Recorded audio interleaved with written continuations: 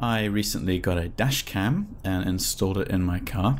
It turns out that advancing camera technology has come quite a long way, and even quite sophisticated levels of imaging have now trickled down to the very low end of the market, so to speak, meaning that even a cheap car camera can do a pretty good job of reliably recording events. What you're seeing here is recorded on a Viofo A119S, which I chose as a likely contender for the best mid-range camera currently available, and I reviewed that separately. I'll put up a link to that review. Anyway, this particular camera is USB powered. It comes with a cigarette lighter style adapter. There are pros and cons to these USB powered devices. The pro is that they're very simple. They use standard USB type hardware. But it means that there has to be this separate external power supply to drop and regulate the car's 12 volts down to 5. And it also has some ramifications for a dash cam because it precludes the proper implementation of a parking mode. That's because the camera has no access to the car's ignition circuit, so it can't really tell which mode to put itself into. So out of the box, you could just use the lighter adapter, and this is what most users presumably do. The problem is you have your lighter always occupied if you do that, and you also have this cable to deal with, and obviously you could try to tuck it out of the way, but frankly it's always going to be a nuisance. The other problem with using the lighter socket is sort of related to the parking mode issues I just touched on. Many cars will retain power to their lighter sockets for a while after the car's ignition is cut, and even after the car's locked, up to say 1 hour. You can see that this is still running and recording even though the engine's off. If I shut the door and lock the car, it's still recording the wall and will continue to do so at the full frame rate and video bandwidth, both draining the car's battery and overwriting actual driving footage on the memory card. So what I'm going to do is show you one way of hardwiring up a camera like this so that it turns on and off with the car, so that it's just active and recording when driving, without having to rewire the cigarette lighter or anything like that, and so that all the cables are completely hidden and safely out of the way. Alright, the very first thing you want to do when wiring in any accessory like this is decide exactly where it's going to go, as that will dictate where the wires need to be. A dash cam obviously wants to go at the top of the windscreen, and one thing you need to pay attention to is making sure that the camera is looking through the wiped section of the glass. So the way most wipers are set up, that usually rules out the passenger side of the windscreen. You can see here that it's no good over there as that bit of glass is not cleared of rainwater or cleaned by the wipers, so the picture would be very bad. On the other hand, you probably don't want it at the driver's side either, because it'll obstruct the driver's view, depending on the vehicle of course. Larger vans or trucks, you might get away with that. So now I'm looking at placing it behind the rear vision mirror, and ultimately that's the solution for me. But there are still some complications. Firstly, it won't actually fit in that space to the driver's side on my car. There's just not enough room to jam it up high enough. And I don't want to move it lower because it'll be more obvious from the outside, and I prefer it to be, let's say, subtle, visually speaking. And the second issue is if you happen to have a auto-dimming mirror, you need to make sure that you don't occlude the front-facing light sensor, because otherwise the mirror will think it's darker than it is all the time, and it'll be messed up. Okay, so for me that left the passenger side behind the mirror, where it fits quite nicely.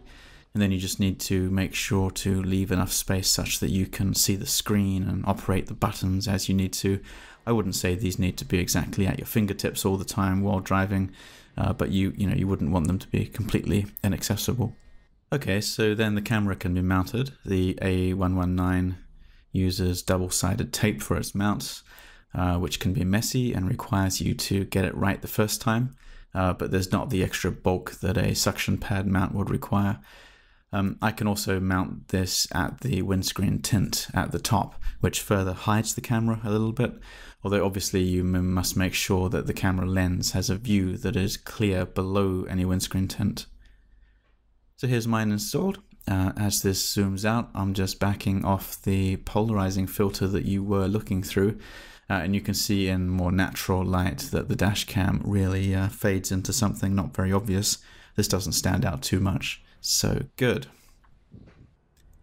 Right, onto the wiring. Here's what I'm going to be using to power the camera as an alternative to the lighter socket. It's a dual USB adapter rated to 3.1 amps total, which is way more than enough. The second plug will allow me to easily add another USB device in the future if I want to, like a rear dash cam. And it has this waterproof cover, which I'll cut off as it's not required. It's a nice solid unit, and it has this cable which terminates in an SAE connector. Obviously you could cut that off and do what you like, but I'm going to use it as it will prove convenient. Because for the next wiring stage, I just bought this cable, pre-made thing, which is labeled a battery terminal cable, but really it's just a cable with another SAE plug, this time for the hot side on the one end, and ring terminals on the other. Now I won't be using the positive terminal, but I will use the ground ring, so that's one less crimp that I have to do. And it also has this inline fuse, which is redundant for my purposes, but it doesn't hurt. And finally, I got this fuse tap, and this is a piggyback style tap, which will allow me to pick a circuit from the car's internal fuse box and tap into it with no permanent modification to the car's wiring required. So this comes with fairly clear instructions on the back, as you can see. The idea is that you pull an existing fuse from the fuse box and move it to the lower position in the tap, and then you add a second fuse for your new circuit in the top position, install it the right way around, and you have 12 volts from the tap wire. And it conveniently comes with a crimp to crimp connector ready for bare wire to go into it. So the plan is we go from the fuse tap to the intermediary cable with its terminals and plugs, to the USB power supply via a USB cable, to the camera. Easy. I'll put some links to these things below. Obviously you can wire this up 1,000 different ways. I'm just showing you here one example that will require only one crimp, no soldering, no permanent changes to the car, and because of the separable components is very easily altered or upgraded in the future. Now let's put all this hardware in the car then and connect it up. Firstly, to use a fuse tap, you'll access the vehicle's interior fuse box. So on this Mondeo right-hand drive, it's behind the glove box, so I needed to remove that. Easy enough. And then you have open access to all the fuses. Next, you're going to need to run the cabling up to the roof, so you'll need to pull off the A-pillar trim. That's usually not too complicated. The clips just disconnect with sufficient force in this Mondeo. If you have side curtain airbags, you will need to pay attention to that, as there may be more complicated clips or some extra wiring and connectors to worry about. I should have said before, make sure the car's ignition is turned off, and you could disconnect the battery negative even if you feel the need to. And try, of course, not to damage anything. So here, this one's off, and if you look closely here, you can actually see the factory wiring running up there. That's the loom for the courtesy lights. I'm going to add my cable parallel to that. And talking about the courtesy lights, I'm going to need to take my front one out, as I'll need to do that in order to stow away the USB adapter in the space which is generally available around its enclosure. And by the way, before you ask why not just tap into the courtesy light power feed, the answer is that they're on the same remain on for 1 hour circuit that I was talking about before, so they're no good. When you have access to all the car spaces that you'll need access to, you can get your cabling ready to go in. Now in my case, all I need to do is join my fuse tap to the downstream wiring, which in my case is this terminal to SAE cable that I bought. So to do crimps, you'll obviously need a crimping tool. Strip the wire bare, and here I'm using the existing crimp connector that came pre-attached to the fuse tap. Obviously you can solder if you prefer, but I like crimps if they're done properly. And whatever you do, this is a positive feed, obviously, so make sure that you have no exposed wires, no possibility of a short circuit. Good. Now, to complete this part of the cable, we need to add a fuse. This is just a little 5 amp fuse that I got, which is about right for the 3.1 max supply of the USB adapter I'm using. Then finally, you should check your work at this point, both the connections, check that there's continuity from one end to the other, put the voltmeter on resistance and probe both ends of the positive side of this, and you can see that we are good to go. This cable is going to be the dash side of the setup for me, so I'm feeding it down under the A-pillar and into the dash, letting it fall into the space above the fuse box, and I can just reach up and grab it. So next we're going to install the fuse tap, and before you do that, obviously you need to know which fuse you want to use. So in the present case, you must avoid any fuse that provides permanent power, which is actually very common. A lot of fuses do. Many devices in a car are switched further down the circuit, but the fuses remain live even with the ignition off. However, there are always a number of ignition live only fuses. You just have to find them. And then there is the accessory circuit, which usually has at least one fuse relating to the audio head unit. So you can poke around with a voltmeter to find those, or look up the car's fuse diagrams, or you can, just get advice from somebody else who knows the car. And anyway, in my case, I tracked down the accessory fuse for the head unit, because I decided I wanted the dash cam to be operating when the ignition was turned to the accessory or ACC position, rather than requiring the engine to be running. Now this allows you to kill the engine, yet keep recording if and when you want. So once you know the fuse you want, pull it out, and then insert the original fuse into the correct position on the tap. And then before inserting the tap into the fuse socket, remember it needs to go the correct way around. So you need to know which side of the fuse socket is the hot side, i.e. the side that runs from the battery. So make sure that it has power. In the case of this ACC circuit, that means the ignition needs to be at position 1, and then use your voltmeter to find which side is live. In my case, it's the top, so the fuse tap needs to be inserted with the wire running downward.